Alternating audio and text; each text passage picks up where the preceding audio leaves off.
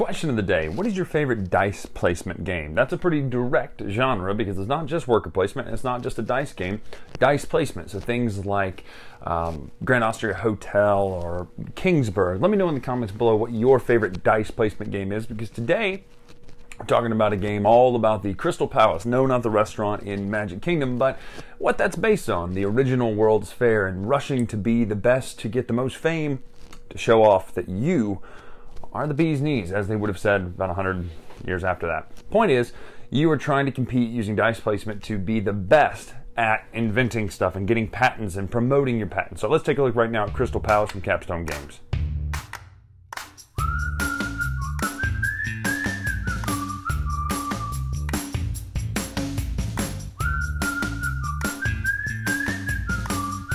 So here we go with Crystal Palace set up for 2 players. You'll start with 40 pounds each. You'll get your assistants that are out here. One sits on your player board, which I'll show you down here. You'll pick one of the different countries, and then your assistant, like I said, goes there. You'll also have a marker that marks your newspapers. Newspapers are a currency that you use that are not physically kept. They're kept with a track on the board. You'll start with 4 dice. 2 of which are reserved over here that you can get later. Now there's another sideboard over there which tracks main points and things like that, as well as this kind of Candyland looking track here in which you're talking about the buzz of your product. The higher you move up that, the more benefits you get. We'll talk about that in a minute. Now, the main area of the game is made up of dice placement. Now, it is not a roll your dice and place them. It is a choose what numbers you want to use. The caveat is what numbers you choose is the cost you have to pay that turn. So this, for instance, is 14, 16. That would cost me $16 to play this. However, the person who has the highest number spent is the person who places their dice first. Now, on each of these spaces, there's 1, 2, 3, 4, 5, 6, 7, 8 dice placement areas. The black market is something else, but we'll talk about that in a second. There are different things about it. Notice you're going to put the dice first and then take the action. So 3 people could place the dice here, but depending on the order in which you resolve your dice, only 2 action slots are available, which is kind of tricky because it means you might not get to use the very place you set up to use. Now, it's rare. It doesn't happen all the time, but it can happen. You can get shut out of a place if you choose to play that dice in a bad order. For instance, Bank of England up there, 2 dice placement slots, 1 space. The person who puts the highest number out there is the one who gets to place their dice first. So notice up there, it is a 4 and a 1. The 4 will get to place and take the action first. So if you go there with a 1, the person who places the 4 there is going to go there first. So it's a gamble. You could place the 1 there and hope no one places a 4, but odds are they may just do that because that space is pretty good. And we'll go through all the spaces here in a moment, but just know that's the majority of the game is you're going to be placing the dice, and then they'll resolve in 1, 2, 3, 4, 5, 6, 7, 8 order, left to right, higher number to lower number, which means there's a benefit to playing those higher numbers, of course. Now, obviously, the benefit to playing lower numbers is the fact that you don't pay as much for them, but the downside is, just know, you might get put out of a spot, which is always a problem. One other thing, there are 2 types of currency here. You've got imagination and invention, I believe. I don't remember what they're called. It's light bulbs and cogs. That's the most important part, and those are used for the 2 different types of cards. You have the people cards here, and then you have the patent cards there. And there's a whole bunch, and these cards are absolutely gorgeous. They have historical and semi-historical figures on them. Let's see if it'll click here.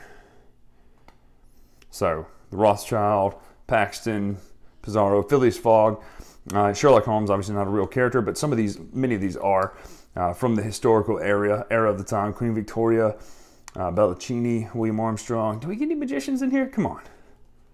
I'm gonna be disappointed if there's no magicians. Wow, I'm just absolutely disappointed. Anyway, point being, you got all these characters, and then you have the patents for the different things. This is the actual Crystal Palace, not the restaurant in Magic Kingdom. You have all these different sorts of items here that you can make. Faraday cage, some more real than others.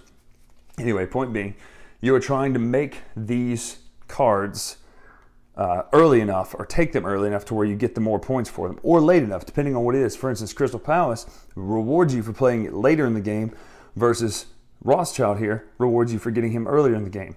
The main difference is when you take a patent up in the top left, you sit it to the side of your player board. You don't actually spend this until this phase, which happens on phase 5, which you'll see down here. So there's pick your dice numbers, place them, take the actions, pay your people, that would be these people, their salaries listed in the bottom there. Then you do patents, you can convert up to 2 of the blue patents in a round. Then you take income and drop your income, we'll talk about in a minute. Then the black market shifts and changes and stuff. And then you go back to the main game here. The cost associated with the patents and the characters is in the top left. Now, when you do a character, you got to pay for that immediately. So this would be 1 light bulb to get used to them. The difference is, though, some of the patents key off of some of the different characters. So the thinking machine would key off of Sherlock Holmes. If you have both of them, you get a little bit of a bonus. Patents also have an immediate bonus you take at the bottom. The buzz track moves you up 4 spaces over there on that track, as well as you lose 2 points. You must do everything on the bottom.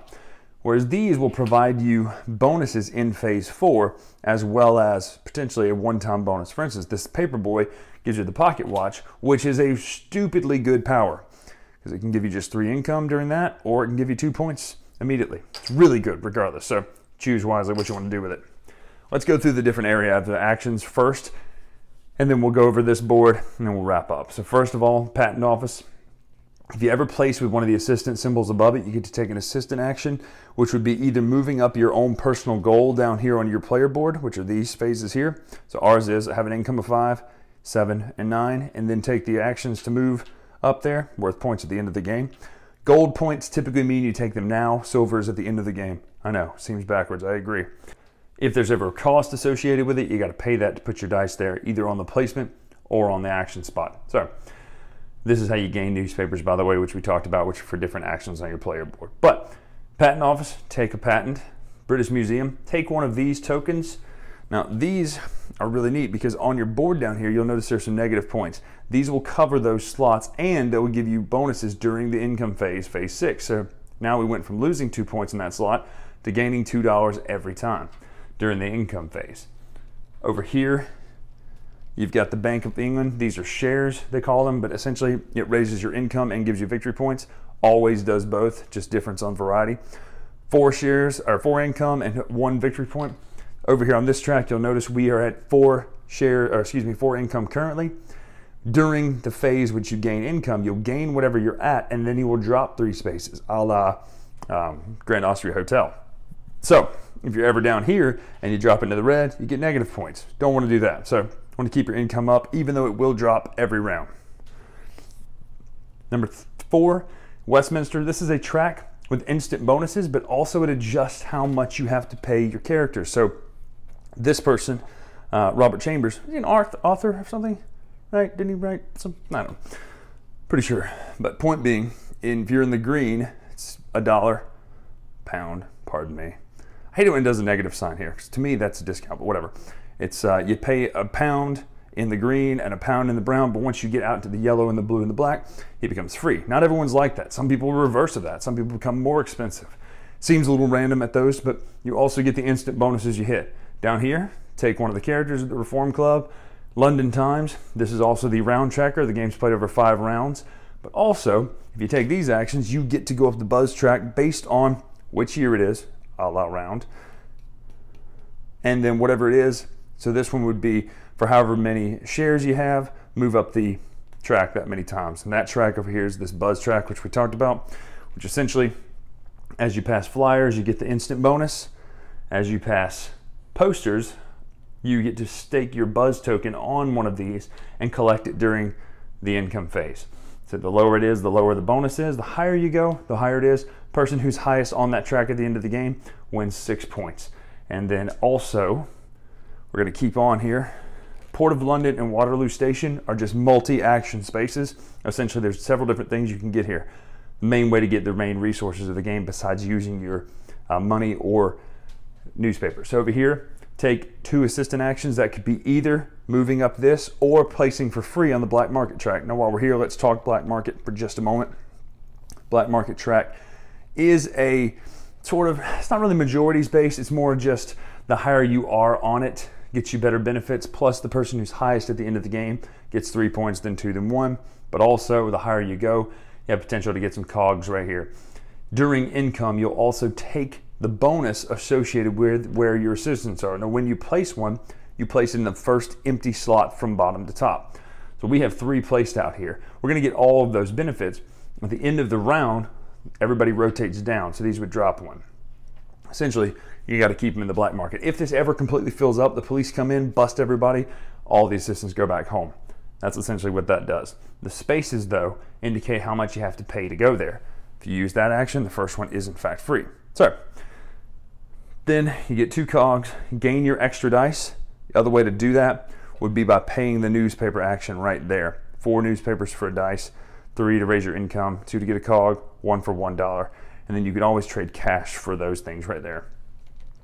Then you have a ticket. Essentially, you're getting rid of one of your assistants to send them on a trip. So if you do it in the first year, you get 9 points, the trip is gone, and that's what happens. It gets less each time. Just points. Over here, very similar. You have 2 light bulbs, light bulb and a take one of your green actions for income, light bulb and 2 on the buzz track. Now the thing about these red spaces, they can only be taken by 1 person per turn. So if I go here and I'm the first one to place and I place here, no one else can take that one. That's just how that works. And that's it. You do those phases, do the black market, shift everybody down, play all 5 times. At the end of the game, you're going to count points. The only other tricky thing you do is that at the end, you convert all of your money into $10 notes. You can pay loans. If you ever need to take money that you don't have, you have to take a loan. Unpaid, they're worth a random amount of negative points. Paid, they're worth -5, so still negative, but it's better than nothing. And then at the end of the game, you'll convert every $10 to put on one of these spaces down here on your player board and cover up those negative points. That is how you play Crystal Palace. So that's Crystal Palace. So let's start with presentation. Obviously these cards look amazing. The art on the cards is great front and back. The art on the characters is fantastic. I love that sort of thing. It just looks good and it works. As far as what they do, the iconography in this game is actually really good too.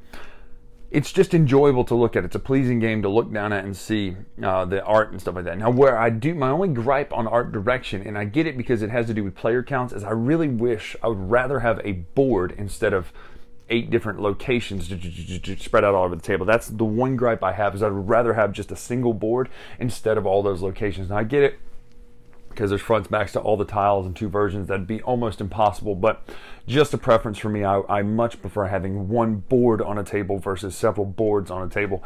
It just helps keep things neater in my opinion, but again, that's a gripe about the style of how they do it, but again, it has to do with player count. So how does the game play? Well, I really enjoy the dice placement aspects of you pick a spot to hopefully take the action and then take the action. I really like the fact that you're bidding essentially how much money you're going to spend that turn by what dice numbers you put out there. And the higher the dice numbers, technically the more beneficial they always are. They go first and they typically get benefits. I like the way the patents combo with the people. I like the way that the patents by themselves give you different points based on when you build them. My one gameplay gripe that I have, and again, it's like this in most everything that involves bonuses based on it, it's really arbitrary and hard to get out the bonuses sometimes that are needed based on the patents and the characters, because so few characters and so few patents actually come out in a game that you rarely, you get it once or twice a game, really, more so than several times a game, which I guess that's not the main thing you should be going for points.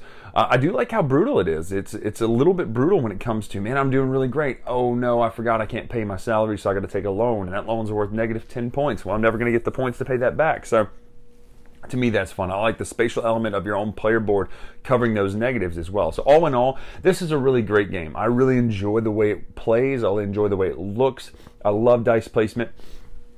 And I especially love the idea of bidding your money each turn. It really captures the feel of, okay, I want people to know about our inventions. I want to know about my industry that has these great people working for me. To me, it really captures that and does a great job. So that is Crystal Palace. Get your hands on it from Capstone Games. They had several of these at Gen Con. Really, really good game. Especially at 2 players, it's not that slow. It plays pretty fast. Even it plays fast at higher player counts too, but obviously chatter can slow that down a little bit. But this is a really good game. I enjoy the heck out of it. I enjoy what it looks like, how it plays. I enjoy dice placement. I enjoy the aspects of dice placement that make this one unique. So that is Crystal Palace from Capstone Games. I'm Bryan Drake here on the Dice Tower. Make sure to follow us on Twitter, Instagram, etc. at Dice Tower Bryan. See you soon.